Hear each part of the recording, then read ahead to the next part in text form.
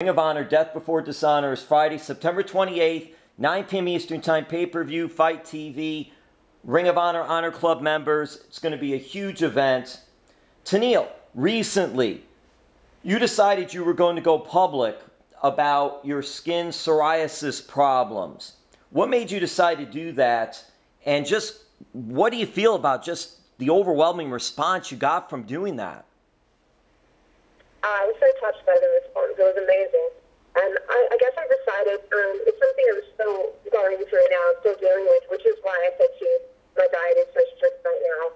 I really feel that diet is the key to health and to getting better. And I don't want to take medications that don't get me better. So that's what I'm working on right now. But it's something I was dealing with and having a lot of trouble with.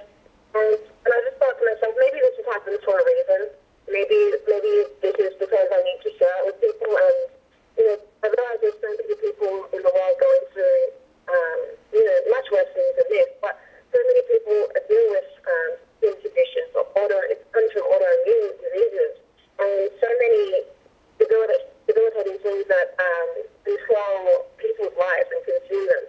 And, these things lead to depression and anxiety and all kinds of things that just really control people's lives. So I just thought sharing that to kind of let people know that, hey, like what you're seeing on the internet isn't always real life, and obviously we show the best sides of things. But I just want people to know that, like, things aren't going to me. Like, I'm going through a lot of hard times, and I just wanted to share that just to let people know that, like, they're not alone, and that this is life, and maybe together we can all find ways to get better.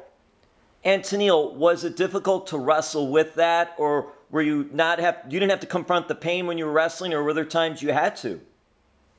Yeah, I still am. I mean, I had to pull out of one tour, which was when things were very extreme, and I had to go to the hospital, and I was really needing some time to take care of myself, which was really hard for me to do, is to not wrestle and to step away from that. But I really had no choice. But I took a week or two, and it actually did help to get things a bit more under control.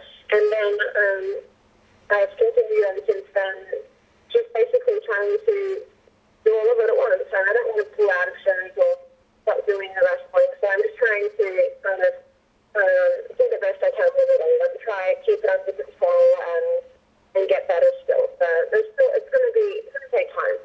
Anyone that deals with these things knows it's not like an overnight thing. But yeah, I'm working on it, and I'm still doing my shows. I'm right now in LA with bar wrestling. I have a show with them tonight, and then I head to New York tomorrow. I have a show with Creative Pro Wrestling. So yeah, still doing my normal busy schedule and just trying to keep a balance of everything and get better still. And lastly on it, I mean, Tenille, you're a beautiful woman, but because of it, did you in yourself feel less attractive? And is that part of the message too, to try to bring out to others that may have this? Yeah, it's a really important thing that I do want to share with people, and I will share more and discuss things more with everyone. But I kind of wanted to get myself better first, so that I can talk more about what I've done and what works for me, and really try to help people a little bit more and share my story a bit more.